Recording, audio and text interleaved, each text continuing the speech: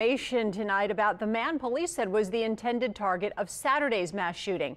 Jeremiah Lee was connected to a New Orleans street gang. And while most of the major players of that gang are now in prison, investigative reporter Mike Perlstein shows how Lee managed to remain on the street.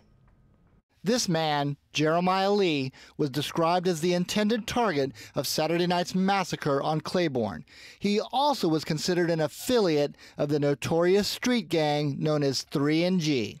I think the fact that someone decided to shoot into a crowd of 10 people that injured 7 and killed 3 speaks to what the reality is regarding gang violence. Lee's rap sheet shows a conviction for possession of marijuana in municipal court in 2009, but 3 subsequent felony cases were still pending when Lee was gunned down.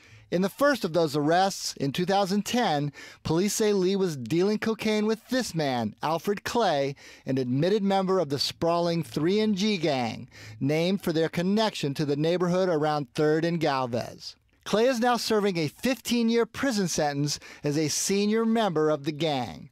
That time includes a 5-year sentence for the cocaine bust with Lee.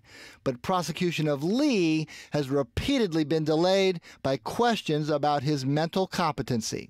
While that case dragged on, Lee was arrested 2 more times for distribution of cocaine in 2012 and for discharging a gun during a family dispute in 2015. Lee was scheduled to appear in court on August 15th in each of those 3 open cases, but whoever was gunning for him made sure he would not be around to answer to the charges. Police Chief Michael Harrison said the 2 gunmen Saturday were wearing gloves and hoods when they chased Lee into a crowd, first firing indiscriminately, then standing over his body to fire some more. They have elevated their tactics, and we're going to make sure that we find them.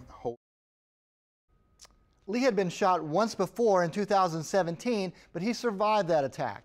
In Saturday's fatal ambush, police say they've been getting tips after announcing an increased reward of $25,000, but no breaks in the case have been announced and no suspects have been named.